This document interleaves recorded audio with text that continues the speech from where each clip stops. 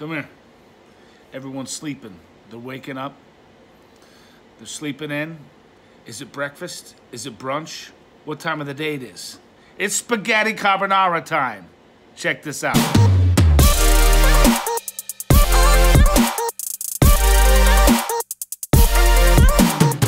Easiest dish you're ever gonna make.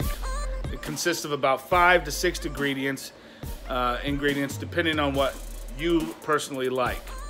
So, starting with the pasta.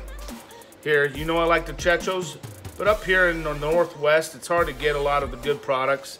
Try the Giulio Pasta. The Giulio Pasta Company is great. Beautiful family.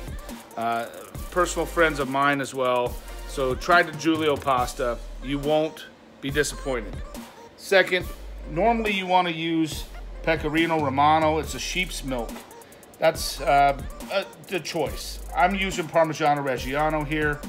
Then you've got your black pepper, fresh grated. A little bit of salt. You're not going to need too much salt because of the guanciale.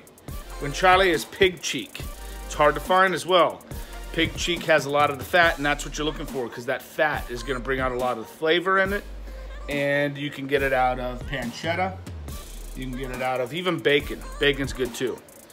Last but not least, egg. You're going to use about 2 to 3 eggs depending on your family size. So that's about it. 5, 6 ingredients. Pasta water in a bowl. Get it to boiling. You're not going to salt it too much like the ocean, like we normally do.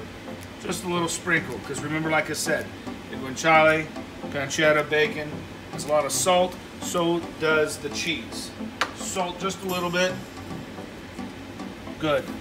Next, we're going to take our pan, about medium high. We're going to add a little olive oil, just a little splash. Get that warming up because the bacon or the pancetta or the guanciale is going to melt down. You're going to have your fat there. You're going to add our pancetta, a nice fat here. That's what you want. All that's going to melt down, render down. That's what we're looking for. So as that starts coming up to a heat, we're going to add a clove of garlic whole. Oh, come look, I got some gifts. This here is a Thailand flour cookie mold. This was a gift from one of my friends. I saw her making this with her grandfather in Paris or in France. She got this for me. I saw her making it with her grandfather. Panya, you know who you are. I can't wait for you to show me how this works. We got to do a video. Also, Rick Blades, he recommended the chef shop for me. This is straight from Napoli, and it's Caputo wheat flour, great for the pizza. So I'm so excited. Thanks for the recommendations. Keep it going. All right, what do we got here? Our pan is heating up. You can hear that sizzle. That's good. Pancetta's going. Pasta. Like I said, soften it in the middle and let it roll all the way around. It's going a little hot. I'm not going to turn it down yet. What I am going to do is I am going to add a little bit of pasta water. Pasta water is going to help with that cream that we're going to make.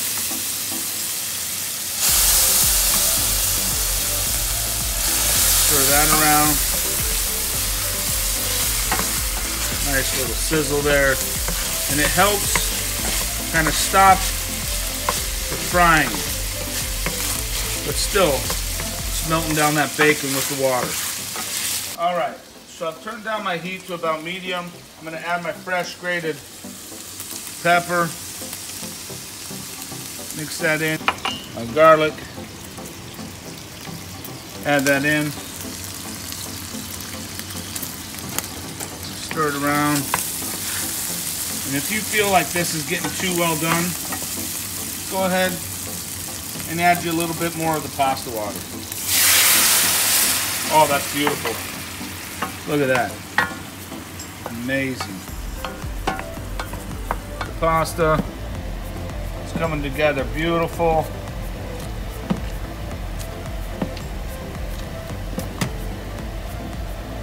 Still a little stiff. Gonna wait till that's al dente. That garlic aroma. Let's start with our eggs. I'm gonna go with 1 egg in. That's whole egg. The next 2 I'm going to do is just gonna be the yolks. So just get the yolk out. You want about 2 yolks. This is where speed comes in. You only got a moment of time here. You want to whisk this.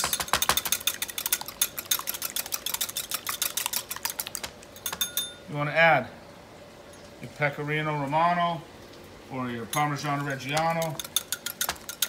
That's the consistency you're looking for right about there. That's beautiful. Set that aside and get ready to use. Garlic out. That's perfect. Pan close to the pasta, right on in. Heat off.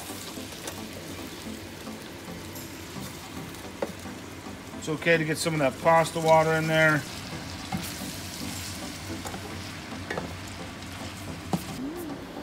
Heat's off, it's still warm. This is where the magic happens. You got to do this fairly quick. We're not scrambling our eggs.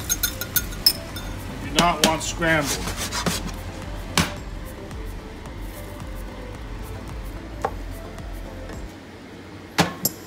Heat's off. You want that creaminess. You're not trying to scramble the eggs. See right here? You want that creaminess in there. A little olive oil on the bottom. A little Parmigiano Reggiano.